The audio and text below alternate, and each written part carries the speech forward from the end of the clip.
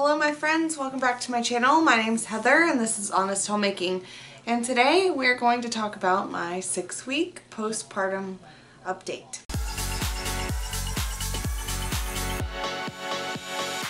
This is not the ideal way that I wanted to have this update. Obviously I have no makeup on, my hair is kind of a wreck, and it is, you probably can't see my watch. No, it's 11:15 at night on Monday, September 24th. So I keep trying to do these videos when I think it's the ideal time or the ideal settings, and they just aren't happening. And I know that time just keeps flying by, so I'm just jumping in and doing it, and this is just real life right now. With a 6-week-old, I don't have a lot of time to get ready. I don't have a lot of time to set things up, and I'm filming this at 11:15 at night because he finally just went down for the night. He's downstairs with his daddy, and I just now have a few minutes, and I really want to get to bed, so we will keep this pretty short. So I've had an amazing postpartum journey this time.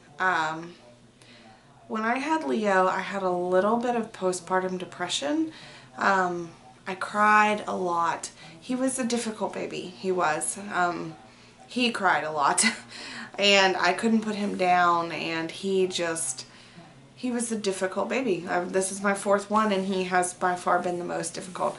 And he's so amazing, and I love him so much. So it was definitely worth it. But I think that caused me to have some postpartum blues. And, you know, I know that they kind of just happen sometimes too. I cried a lot with Leo. And I keep saying that I'm afraid to jinx it because we have had the smoothest journey so far. Aside, he had jaundice and had to be under the belly lights for a day. But besides that, it's gone super well. I feel amazing. I have my postpartum, I haven't had my appointment yet. It's not until this Wednesday, but I plan to tell her the same thing that I'm telling you, and that's just that I feel like my normal self. I've actually felt pretty much back to normal since like a few days after birth, which I think is just astounding. It was the easiest. I had to push a little longer this time, but it was a very easy delivery. As soon as I pulled my epidural out and I had a little feeling in my legs, we were up and moving around. Took a shower pretty much immediately after.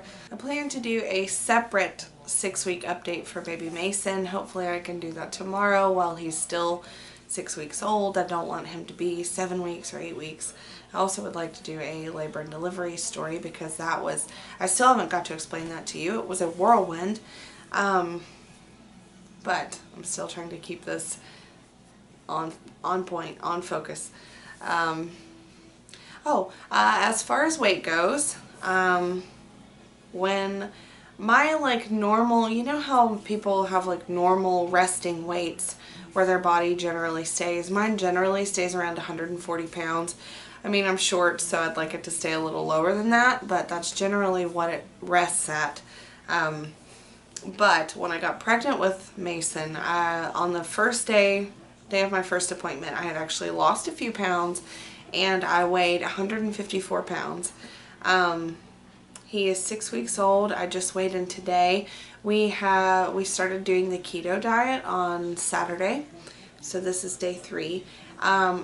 Before then I hadn't been doing anything. I worked out when I felt good and when I had extra time, which was rarely with a newborn. I think I've worked out 4 times in 6 weeks, so it's not been a lot. But I weigh now 158 pounds, so I'm 4 pounds from my pre-pregnancy weight, but I am still 14, I'm 20 pounds higher than I would like to be, but that really isn't due to baby. That's just due to me not being kind to my body. I don't feel good when I don't eat right. I have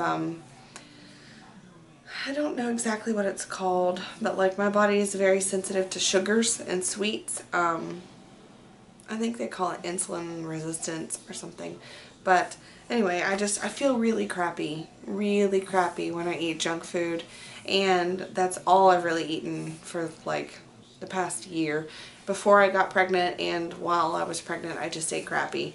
I'm going to do another update on the keto diet. So far, I'm kind of loving it. I'm not going to lie, but I'll save that for that video because I don't want to spoil it. But yeah, so I hope to lose a few more pounds.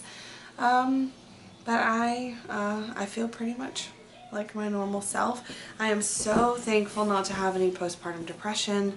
We pretty much get about 7 hours of sleep a night. I have to get up to get the boys up for school at 7, so I try to get in bed by 11, which it is past 11 now, so that's not going to happen. But I try to get in bed by about 11 o'clock, and then Mason usually wakes me up about 2 or 3 times a night, depending. I want to not jinx myself here, but last night he slept from 11 p.m. until 4 a.m. So I got 5 uninterrupted hours, and it was amazing. It was I needed it, and I'm hoping that he'll do the same. So he's pretty much a great baby. I really can't complain. I'm looking forward to being able to start working out again, like regularly, because I feel better when I do. I have more energy.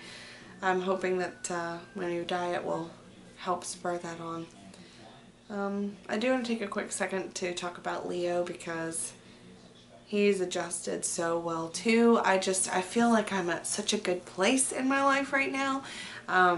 Yes, it's hectic, and yes, I am tired a lot, and I do get stressed when he's... yesterday we were in a car for like 3 hours, and that's hard. I'm a breastfeeding pro, so I can climb in the back seat and I can feed him while we're going down the road, but he just got so tired of being in the seat that even though I had changed him and even though I'd fed him, he just cried for like the last 45 minutes home, and that is hard on a mom. Like, I kept giving him his passy, I was sitting right next to him, shushing him, I kept trying to give him my boob, and the only time he would not cry was when he had the boob in his mouth. But he wasn't really eating it, so I still get stressed. That was very stressful. But he is a really good baby, and I'm very happy. Oh, I think that my postpartum hair loss has started. You can't tell yet, but I've noticed a lot of hair coming out when I wash it, which is sad because I have normally like kind of thin hair anyway, and that's one of the best things about pregnancy. When I'm pregnant, I love my hair so much. It gets thicker and prettier and healthier, and then it all falls out and it looks patchy. Like you can kind of already see it. I'll get patches right here where it falls out.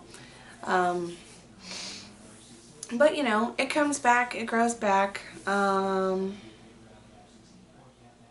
Breastfeeding is going really well, but you know, my body I think was already used to it from Leo. My milk came in like the next day after he was born. He has nursed like a champ. He has gained a ton of weight. When he was born, he weighed 8 pounds 2 ounces, and he now weighs about 14 pounds in 6 weeks. And that was actually about a week ago, so I'm sure he weighs more than that now. He's doing great with the breastfeeding. I did worry that he had maybe a little bit of sensitivity to dairy in my diet, because when he was first born, he was spitting up a lot. He was fussy with a gassy tummy, and he had some, rash on his face. But that actually cleared up. Since I've started the keto diet, I'm clearly eating a lot of dairy, a lot of heavy cream cheese, and he doesn't seem to have a problem with that anymore. So I think it just was his little body adjusting to breast milk and being out of the womb.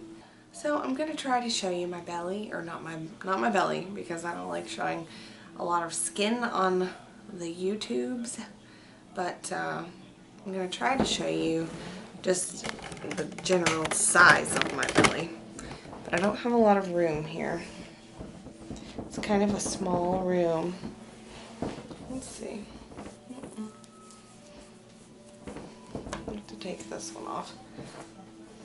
Okay, so there you can kind of see it. As you see, I still have quite a little pooch going here.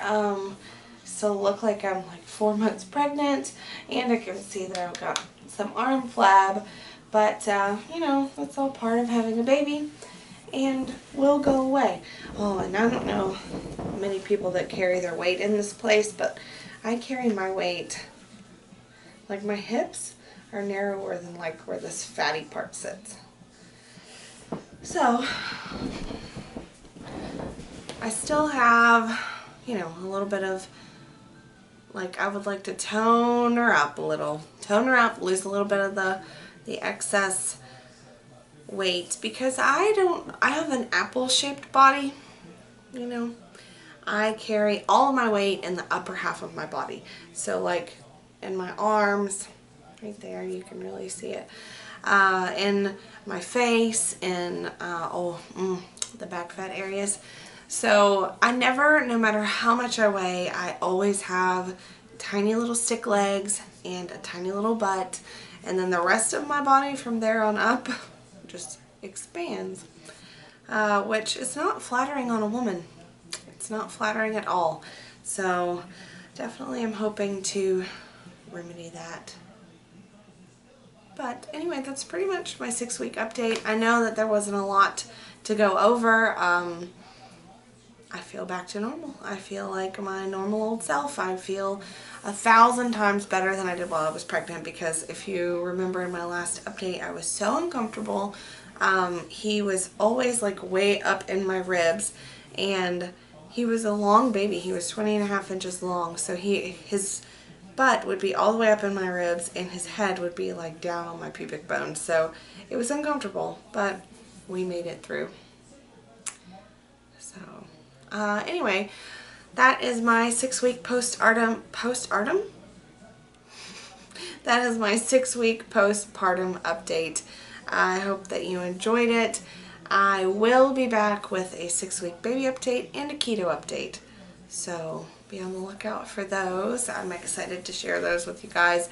And I just wanted to say that I have had some really nice, really amazing comments on my last couple videos. You guys, you make it feel like I have a tribe, like I have a community, because in real life, my family has all kind of gone its own separate ways. My mother passed away. My dad has never really been in my life very much. 2 of my siblings have passed away, and I have a sister who I love very much and a brother who I love very much, but to be perfectly honest, we don't see each other very often. So, you know, it kind of bums me out, and I don't really feel like I have a whole slew of people around me. But when you guys leave the amazing comments that you have been leaving lately, it makes me feel like I have a community and like I have people rooting for me, and that I think has helped me a lot too. So thank you guys so much for the sweet, kind comments. They really do mean the world to me. I do my best to reply to them, to reply to every one of them, but you know, that does get difficult sometimes with a newborn. So, you know, forgive me if I have a hair. Okay, any other mommies or ladies with long hair get a hair caught up under your shirt and then you keep trying to grab it and you just can't? That's what I'm dealing with right now. Anyway, I'm going to get some sleep. I will see you guys in my next video. Thanks for watching. Be sure to click like and subscribe if you haven't already, because why not? Anyway, I'll see you guys next time. Bye.